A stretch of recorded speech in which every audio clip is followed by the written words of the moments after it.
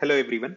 Today we are going to talk about representation of stacks using sequential organization, that is arrays, part of data structures using C++ course. Here is an example of how you can represent a stack using sequential organization in C++. In this example, a stack class is implemented using an array in C++. The class takes an integer size as an input to initialize this stack array. The top variable keeps track of the index of the top element in the stack. The array variable is an integer array that stores the elements of the stack. The isFull method returns true if the top is equal to the size minus 1, which means the stack is full.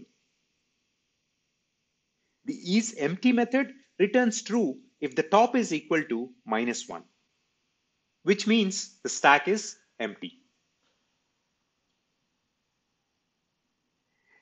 The push method is used to add an element to the stack. Before adding the element, the method checks if the stack is full using the isFull method.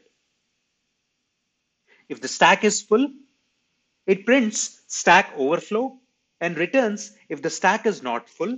It increments the top variable and assigns the new element of the array top position. The pop method is used to remove the top element from the stack. Before removing the element, the method checks if the stack is empty using the isEmpty method. If the stack is empty, it prints stack underflow and returns int underscore min. If the stack is not empty, it decrements the top variable and returns the value of array top. The peek method returns the value of the top element in the stack without removing it. Before returning the value, the method checks if the stack is empty using the isEmpty method.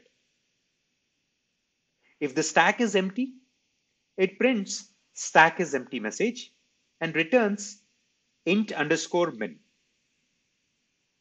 If the stack is not empty, it returns the value of array top. And the main method instantiates the stack class and uses all the methods in the stack class. Hope this was helpful. Thank you for watching.